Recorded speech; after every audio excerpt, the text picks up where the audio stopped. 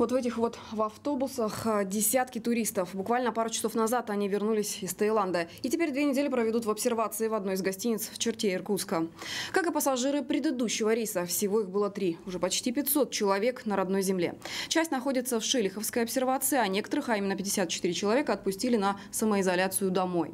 За границей по-прежнему остаются сотни жителей Прибайкалья. Истории тех, кто не может вернуться, и тех, кому это удалось. Далее.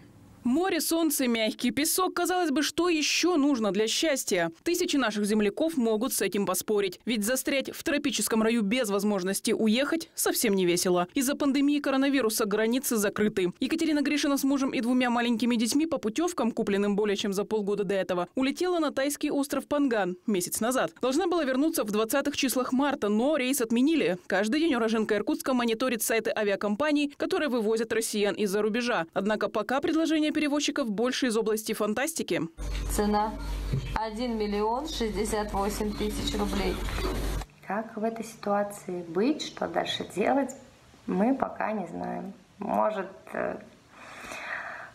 искать новый способ заработка здесь, в Таиланде, дистанционно или еще как-то. Может быть, сейчас как модно продавать маски для лица, будет плести из пальмы и отправлять голубиной почтой в Россию. В Таиланде сейчас находится и наш коллега Евгений Шоев. С ноября прошлого года он путешествует по Азии. Сейчас живет на туристической базе. Из-за пандемии она закрыта, но ему разрешили здесь остаться. Взамен Евгений помогает по хозяйству. Недавно он пытался покинуть страну, но билетов без многотысячных наценок найти не смог. Пока у путешественника еще действует виза, но она не вечная. Во всех новостях писали, что МИД начал эвакуацию, и необходимо всем, кто находится в других государствах, срочно написать письмо, и вам ответят, и исходя из этого как-то дальше действовать.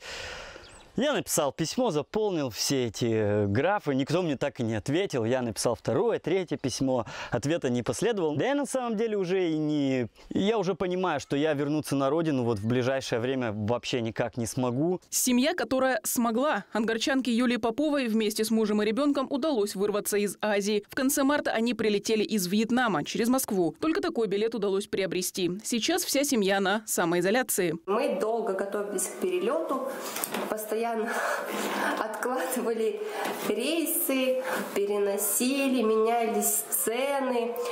Не сказать, что была паника среди русских, живущих во Вьетнаме, но ажиотаж существовал. Потому что многие компании, авиаперевозчики, допустим, выкладывали